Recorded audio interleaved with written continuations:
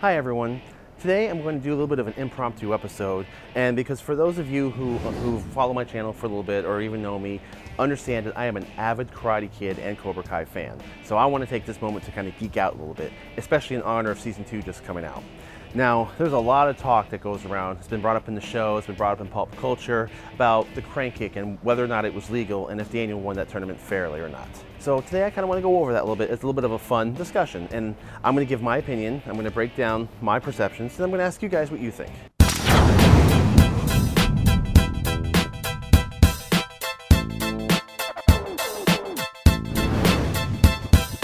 Now, there's basically two criteria that people use to judge the crank kick on its being legal or not. First is strikes to the face. That strikes to the face are not allowed. The second topic is excessive force. So we're going to address both of those.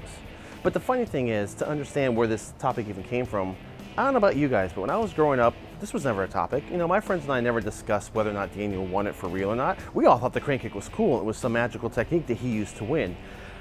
The first time I ever heard about Daniel being the bully or the crank kick not being a legal move was from an episode of How I Met Your Mother, in which Barney is siding with the perspective of Johnny, how Johnny is a real Karate Kid. And in following that episode, a video came out on YouTube on Daniel is a real bully. So I think from there, that kind of spawned a discussion of the crank kick being legal or not. But there's something to understand when you're looking at the movies and the show. There is a perspective difference. The Karate Kid movies are from Daniel's perspective. He is the hero of that tale. And it doesn't matter what Johnny says and reiterates, Johnny was the bully and the villain and the antagonist of that film. In Cobra Kai, Daniel is more the antagonist because now we're seeing the story from Johnny's point of view.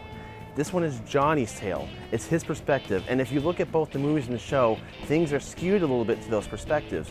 You know, Daniel tells people he was run off a cliff where really it was a hill. But in Cobra Kai, when Johnny is talking about his background with Daniel, he leaves that part out. So in each person's head, they're their own hero of their own story. And I think it's important to understand that perspective. The Karate Kid is an underdog tale. Cobra Kai is a redemption story. Now going forward, there will be some minor spoilers for Cobra Kai if you have not seen it yet. If you have not seen it yet, I highly recommend it. YouTube Premium. If you like the movies, you will love the show. So I definitely recommend going to watch that. So there will be some minor spoilers. So my personal opinion and my thought. I feel the crank kick is legal and that Daniel won that tournament fair and square. And I am basing this on the rules and context that we were given to us in the first film. As far as the whole no strikes to the face rule, nowhere in the first film was that even mentioned, okay? That was not even a rule. That was brought up in movie number 3. In the first Karate Kid, when they show up at the tournament, Daniel is asking Miyagi, you know, what are the rules here? And of course, Miyagi doesn't know anything about tournaments, so as Daniel's freaking out, Ali says to him, she says, Daniel, she goes, everything above your waist is a point. You can hit the head, sternum, kidneys, ribs. You got it? Okay. That was the extent that we're given. Anything above the waist is a point. Now, if you watch the tournament, you will see plenty of facial contact, okay? Johnny kicks the guy in the face early in the tournament. Dutch kicks Daniel in the face. Remember sweep the leg? Johnny's kicking Daniel in the face. So if those facial strikes are allowed, why isn't the crank kick? They never said facial contact was not allowed in the first film. That came up in the third film when Daniel's training with Terry Silver and he's teaching him the Quicksilver method. One of them was a punch to the face, and Daniel says, well, hit him to the face, I'll be disqualified. That's the first time that was mentioned, but also in context, that movie also mentioned that there were new rules that year. One of them being the reigning champ only has to come back to fight the final match. And the final match has a time limit, a 2-minute time limit, and then after that, it goes into sudden death. These are all new rules, so it's logical to assume that this no facial contact rule might have been one of the new rules. But fast forward to Cobra Kai, as we saw in the All Valley tournament then, facial contact was fully allowed, and even Miguel scored a point with a crane kick. So perhaps movie 3 just kind of experimented with the rules a little bit, but clearly from the other movies and the show, facial contact is allowed. Now, there are some tournaments that allow facial contact from kicks but not from punches, particularly Kyokushin is famous for that. So, okay, let's take that into consideration. That still makes the kick legal. And yeah, we don't see a whole lot of punches to the face except in Cobra Kai. Hawk delivers a punch to the face to score a point. And even in the first Karate Kid, at one point, Johnny does hit Daniel in the face. The referee calls it the clash and doesn't award a point, but he was not warned. So there's still no indication there to assume that only kicks were allowed to face, not punches. But even so, that would still render the crane kick a legal move. Now another thing too, speaking of disqualification in the tournament, we saw Bobby Brown disqualified because he delivered an injuring strike to Daniel's knee, intentionally to put him out of commission. He was disqualified immediately. But I kind of want to bring up a point on that. That set a precedent for the tournament. If you look at a sport reference, say baseball, if a pitcher hits a batter and it's deemed intentional, the umpire will come out and warn both teams. He doesn't want retaliation, and it's to prevent anyone from getting hurt. So if the other team were to retaliate, that pitcher gets thrown out of the game immediately. I believe there should be a similar mindset here. Cobra Kai showed an intent to injure Daniel. Bobby injured Daniel on purpose, and he was disqualified right off the bat with no warning.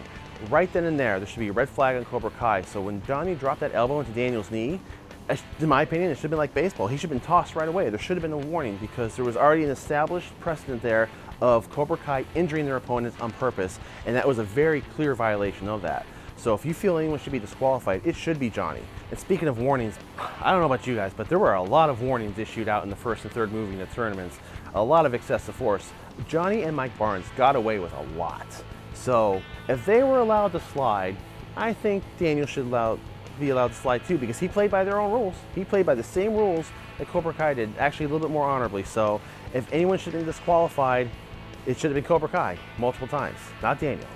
Now, then there's the concept of excessive force. Some people claim that the crane kick used excessive force and Daniel was too hard with it. A little bit of a fuzzy area. I can see the logic here, but how do you determine excessive force, especially in the context of the movies and shows? If you feel that Daniel's force was too powerful, what exactly did he do? He did the jumping front kick that Johnny walked into. How was it overly aggressive? How was it excessive? And if you feel that that was excessive force, then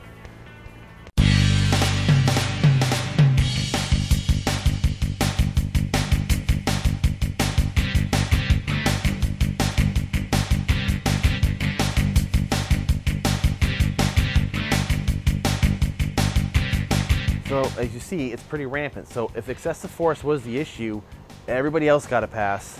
Daniel should too. Now, I'm going to say this, full disclaimer, I love Johnny. I think his story is amazing. I think he's the best character that we have right now because he's so interesting and so well-rounded. But that being said, I'm going to rile up Team Cobra Kai fans a little bit. If you notice, Johnny only scores a point when going after Daniel's weakness. In the first tournament, in the first movie, Daniel scores the first 2 points very easily. Johnny, on the other hand, only scores a point when he sweeps the leg. He sweeps the injured leg. If you watch from that point on, Johnny continuously goes after that leg. He goes after sweeps, he goes after strikes. When Daniel gets him on the ground, Johnny hits his knee, flips back up. Daniel throws a round kick, Johnny sweeps his leg again. He's always going after that leg. So from that point on, the only points Johnny scored was when he attacked that leg. And it's funny because in Cobra Kai Season 2, by Johnny's logic, when he compared the two different Cobras, one that kills the crippled monkey or one that kills the strongest lion, it appears that in the first movie, Johnny was the Cobra that kills the crippled monkey, because that was the only way he was able to score a point. He continuously targeted that weakness, which was interesting to see in Season 2, that he realizes that this is wrong and he's trying to reverse that. So back again to the perspective and the fallen hero trying to redeem himself, I think that's an interesting part of the analysis, in my opinion.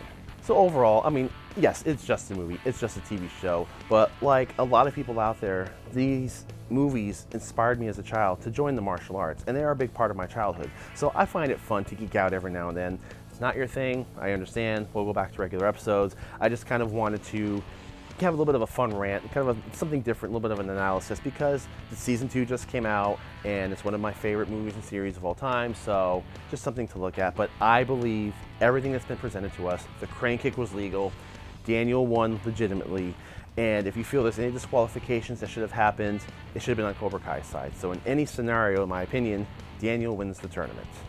And since we're talking about perspectives, I also found it interesting, if Johnny felt so cheated, then why at the end of the first tournament did he go and grab the trophy, personally hand it to Daniel and say, "You're all right, LaRusso, good match." He showed acknowledgement and respect and good sportsmanship. But during Season 1 of Cobra Kai, the opening, when we recap the tournament, it shows Johnny laying there on the ground, pounding the floor, writhing in his defeat. And now it's affected the rest of his life. So why the discrepancy, why the change? My personal opinion, again, comes down to perspective. First movie was from Daniel's perspective. The show is from Johnny's perspective, so they each have their own slightly skewed viewpoints, which I think is worth taking into consideration when looking at the debate of what was fair, who was right, who was wrong, who was the bully. If Cobra Kai has taught us everything, everyone's the good guy and the bad guy. So anyway, if you're still watching, thank you for geeking out with me.